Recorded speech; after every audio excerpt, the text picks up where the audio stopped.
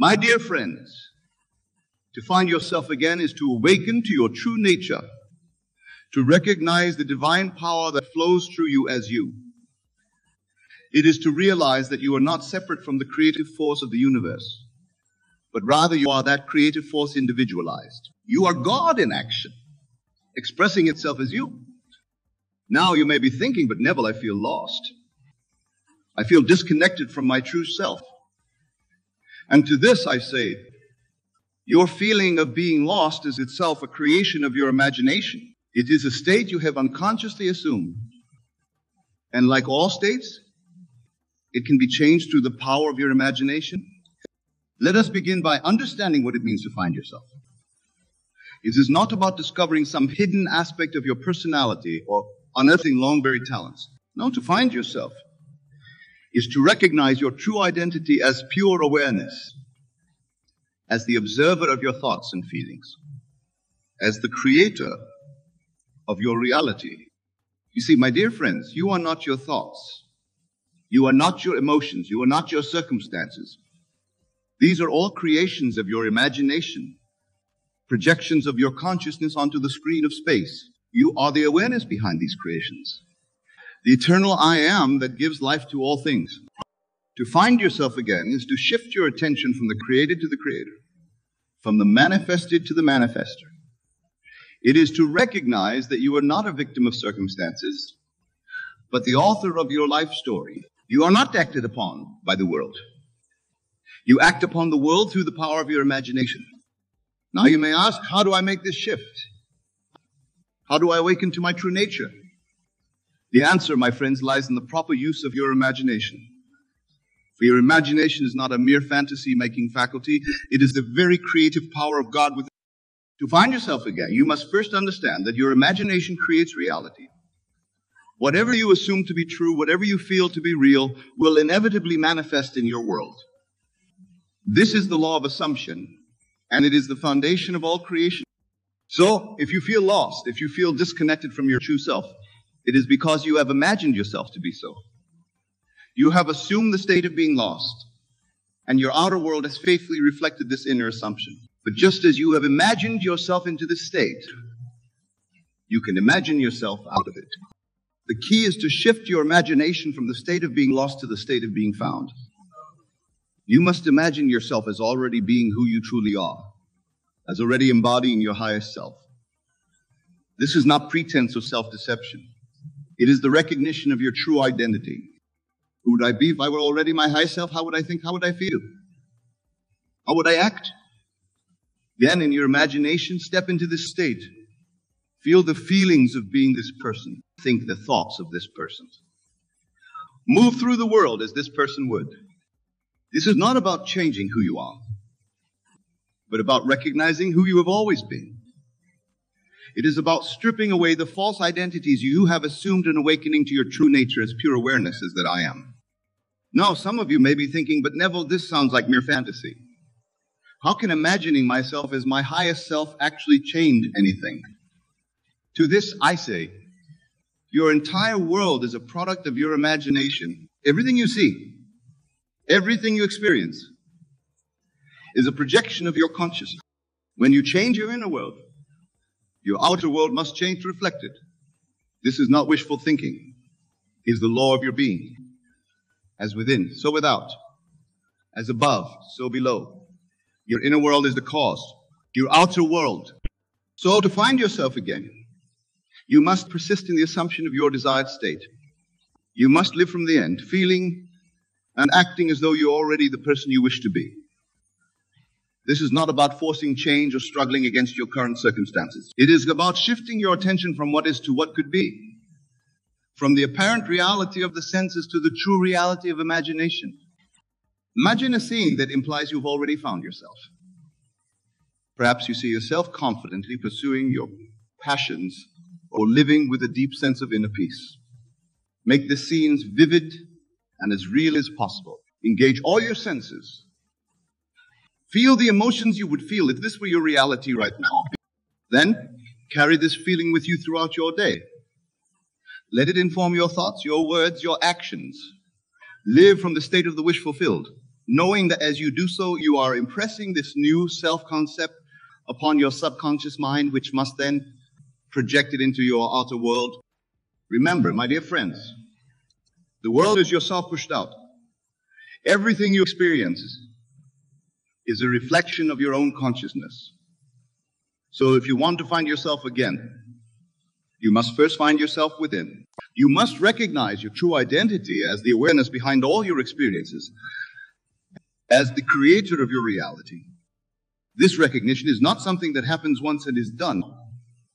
It is a continual practice, a moment-by-moment choice to identify with your true self rather than with a limited ego self. It is a constant remembering of who you really are. Now, some of you may be wondering, but Neville, what about my past? What about all the times I felt lost or disconnected from myself? To this I say, the past only exists in your imagination. It has no power over you except the power you give it through your attention and belief. Your true self, the I am that you are, exists in the eternal now. It is not bound by time or space. It is not limited by your past experiences or future expectations. It is pure potential, pure creativity, always free to express itself anew in each moment.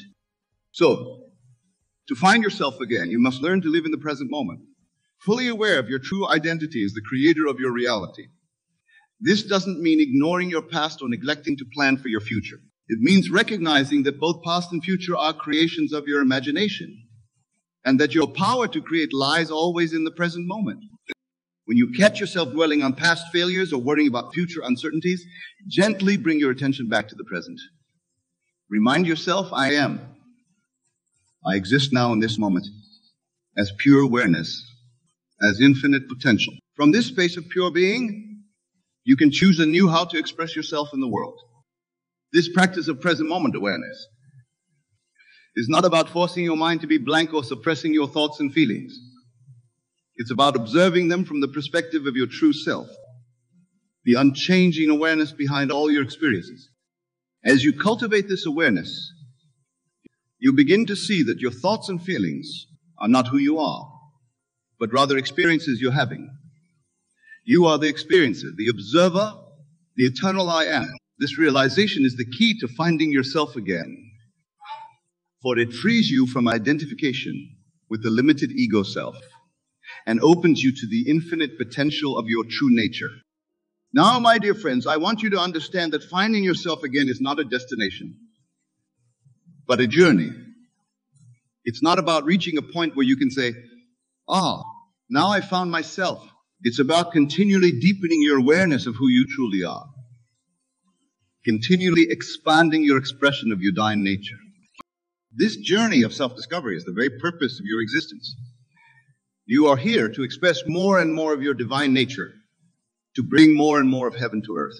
And you do this through the power of your imagination, through your ability to conceive of and feel the reality of states beyond your current experience.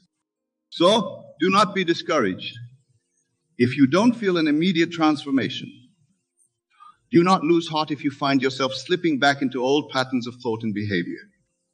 Remember, every moment is a new opportunity to choose again, to align yourself with your true nature. The key is persistence. You must persist in the assumption of your desired state regardless of appearances. You must continue to imagine yourself as your highest self, to feel the reality of this state, even when your senses deny it. For it is your persistent assumption, your unwavering faith in the reality of your imagined state that brings it into physical manifestation. Now let us discuss a practical technique for finding yourself again. I call this technique remembering when. It involves creating a future memory of having found yourself, of living as your highest self. Close your eyes and imagine a scene that implies you have already found yourself. Perhaps you see yourself confidently pursuing your passions or living with a deep sense of inner peace. Make this scene as vivid and as real as possible. Engage all your senses. Feel the emotions you would feel if this were your reality right now. Now here's the crucial part. Imagine looking back on your current moment from this future state. See yourself remembering when you started this journey of self-discovery. Feel the gratitude and joy of having transformed your life. Hear yourself saying, I remember when I felt lost and disconnected. How wonderful it is to have found myself again. This technique is powerful because it places your desired state in the past, making it feel more real and attainable to your subconscious mind.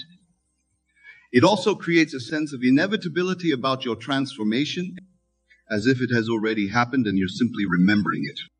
Practice this technique daily, preferably as you fall asleep at night and as you wake up in the morning. These are times when your subconscious mind is most receptive to new impressions. As you persist in this practice, you will find your outer world beginning to reflect your inner assumption of having found yourself. Remember, my dear friends, the outer world is a reflection of your inner world. As you change your self-concept, as you align more and more with your true nature, your experiences will change to match this new inner reality. Now, some of you may be thinking, but Neville, what about my current circumstances? What about the people and situations in my life that seem to reinforce my feeling of being lost? To this, I say, your circumstances are not the cause of your state of being. They are the effect of it. They are the shadow cast by your consciousness. To change your circumstances, you must change your consciousness. You must shift your attention from what is to what could be, from the apparent reality of the senses to the true reality of imagination. As you do this, as you persist in the assumption of having found yourself, you will find your circumstances naturally adjusting to reflect this new self-concept. This doesn't mean you should ignore your current reality or pretend that challenges don't exist. It means that you should see your current reality as a reflection of past thoughts and assumptions, and know that as you change these thoughts and assumptions, your reality must change to match them. Remember, the world is yourself pushed out. Everyone and everything in your experience is a reflection of some aspect of your consciousness. So, if you want to find yourself again, look to your world. What is it showing you about your current self-concept? What beliefs and assumptions are being reflected back to you? This self-reflection is not about judgment or criticism. It's about awareness. It's about recognizing that you have the power to change your world by changing yourself. It's about taking responsibility for your creation and using your creative power consciously and deliberately. Now let us talk about the role of feeling in finding yourself again. You see, my dear friends, it is not enough to merely think about being your highest self or to visualize scenes of having found yourself. You must feel the reality of this state. You must experience the emotions associated with being who you truly are. Feeling is the secret. It is the power that impregnates your subconscious mind and brings your imaginal acts to life. When you combine clear mental imagery with intense feeling, you create an irresistible force that must express itself in your outer world. So, as you imagine scenes of having found yourself, as you step into the state of being your highest self, allow yourself to feel the associated emotions. Feel the confidence, the peace, the joy, the sense of purpose that comes with living as your true self. Let these feelings permeate your entire being. Here's a crucial point. You must feel these emotions now in the present moment, not as something you hope to feel in the future. Remember, your true self exists in the eternal now. It is not bound by time or space. So to align with your true self, you must feel the reality of it now. This practice of feeling the reality of your desired state is not about forcing emotions or pretending to feel something you don't. It's about tapping into the truth of who you are, into the joy and peace that are your birthright as a divine being. As you cultivate these feelings, you'll find that they become more and more natural. You'll find yourself spontaneously feeling confident, peaceful, and purposeful, even in situations that used to trigger feelings of being lost or disconnected. Now, some of you may be wondering, but Neville, what if I can't maintain these positive feelings? What if I slip back into negative emotions? To this, I say, do not judge yourself for your emotions. All emotions are valid experiences of your human journey. The key is not to identify with them, not to let them define who you are. Remember, you are not your emotions. You are the awareness that experiences emotions. So when negative emotions arise, observe them without judgment. Recognize them as temporary experiences, like clouds passing through the sky of your consciousness. They do not define you, and they have no power over you unless you give them power through your attention and belief. This practice of non-identification with your emotions is a powerful tool for finding yourself again. It allows you to maintain your connection with your true self, your I am nature, even as you experience the full range of human emotions. As you continue on this journey of self-discovery, you may find that your relationships begin to change. This is natural and necessary.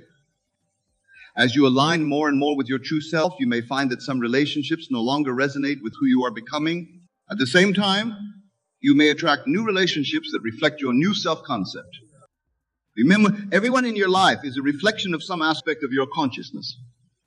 As you change, your reflection must change. This doesn't mean you need to end relationships, but it does mean that your interactions may shift as you shift. See this as an opportunity for growth and expansion. Allow yourself to outgrow relationships that no longer serve you and be open to new connections that align with your highest self. Trust that as you find yourself again, you will naturally attract people and experiences that reflect your true nature. Now let us discuss the importance of self-love in finding yourself again. You see, my dear friends, to truly find yourself, you must love yourself unconditionally.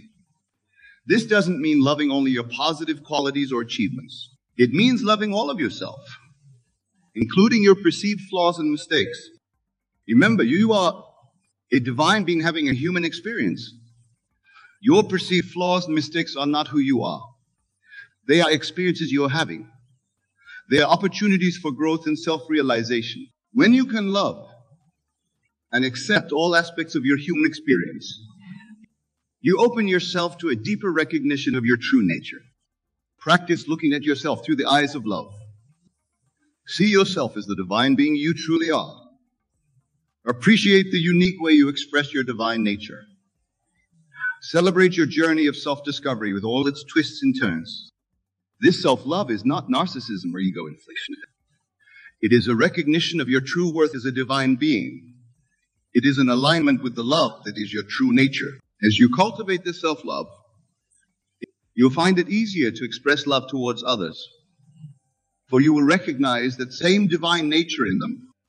Now, my dear friends, I want to address a common misconception about finding yourself.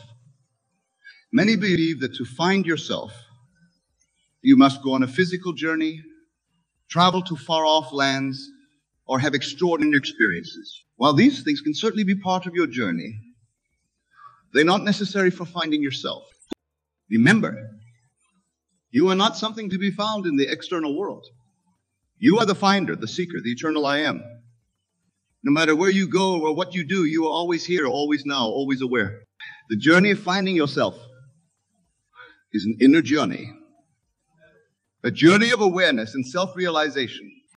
This inner journey can be undertaken anywhere, at any time. It doesn't require special circumstances or optimal conditions.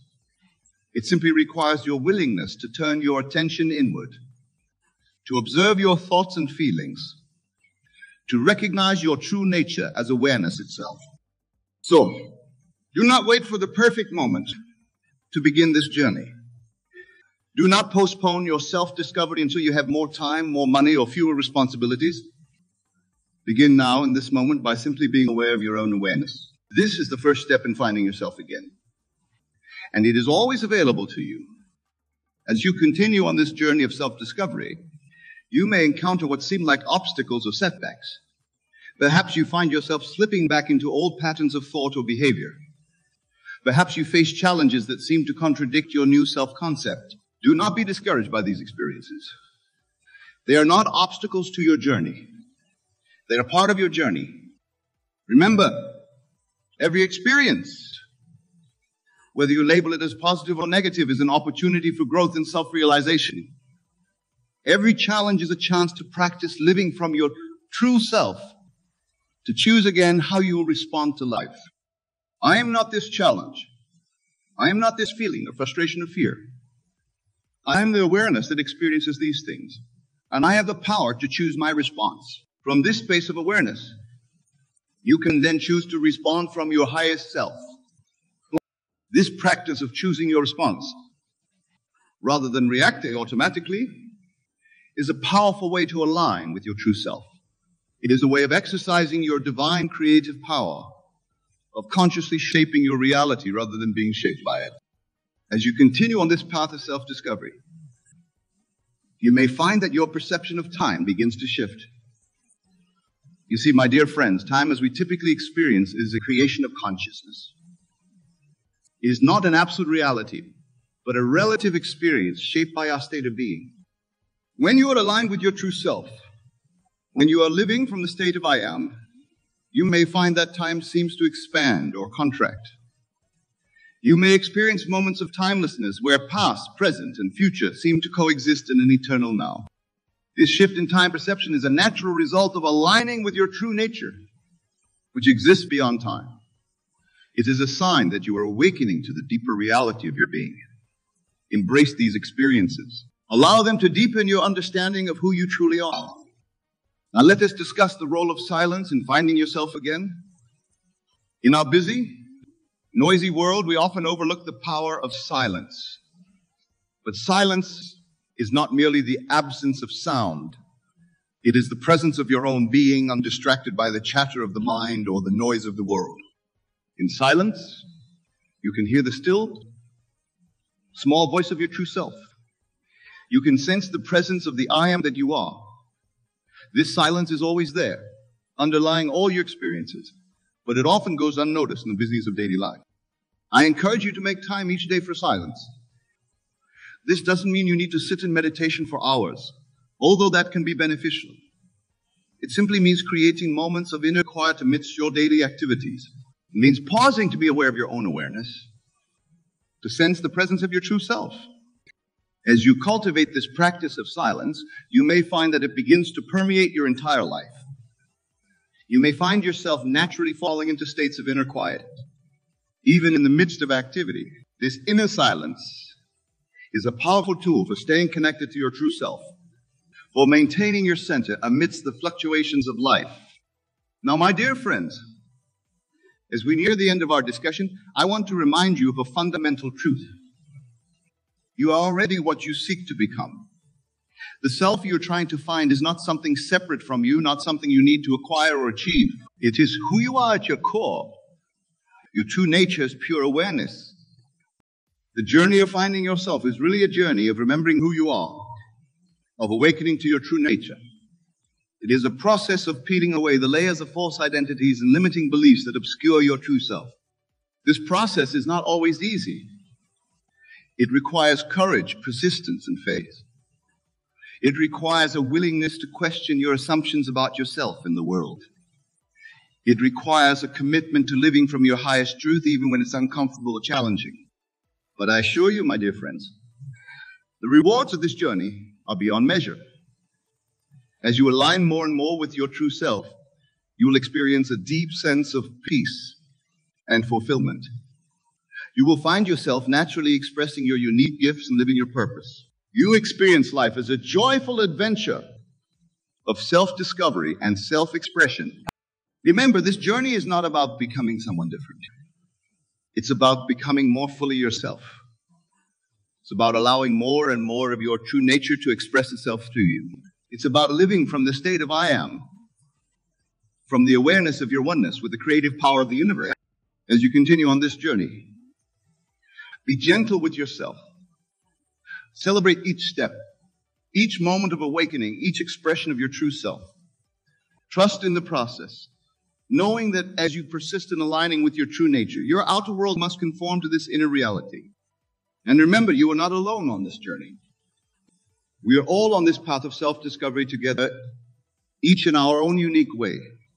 As you awaken to your true nature, you contribute to the awakening of all humanity. Your journey of finding yourself again is a gift not only to yourself, but to the entire world.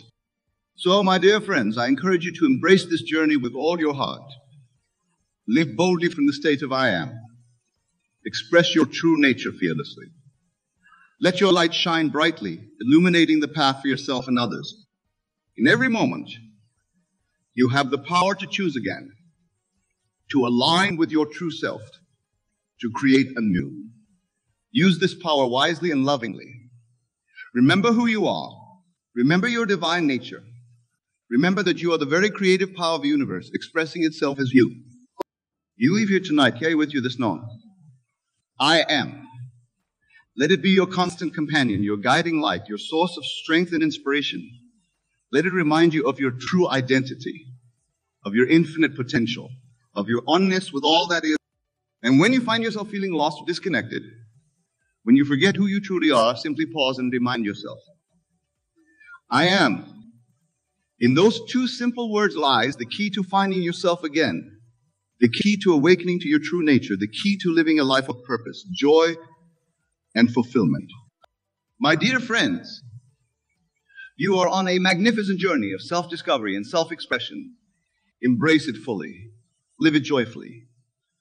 And always remember, you are the creator of your reality, the author of your life story. Write it beautifully. Live it authentically. Be who you truly are. And now, as we conclude our time together, I want you to take a moment to feel the truth of who you are. Close your eyes if you wish and simply be aware of your own awareness. Feel the presence of the I am within you. Let it fill you with its light, its love, its infinite potential. From this space of pure being, set your intention for the journey ahead. How will you express your true nature in the world? How will you live from the state of I am? What glorious reality will you create with the power of your imagination? Remember, the choice is always yours. In every moment, you have the power to align with your true self, to create anew, to find yourself again. Use this power wisely and lovingly for the benefit of yourself and all beings. Go forth now, my dear friends, and live from the truth of who you are. Let your light shine brightly in the world. Be the fullest expression of your divine nature. And always remember, you are not lost. You're not separate. You're not limited. You are the eternal I am, forever whole, forever free, forever creating. Thank you for your attention, for your willingness to explore these profound truths. May your journey of self-discovery be filled with joy, wonder, and endless possibilities. May you always remember the magnificence of who you truly are, and may you find yourself again and again in each precious moment of your sacred journey.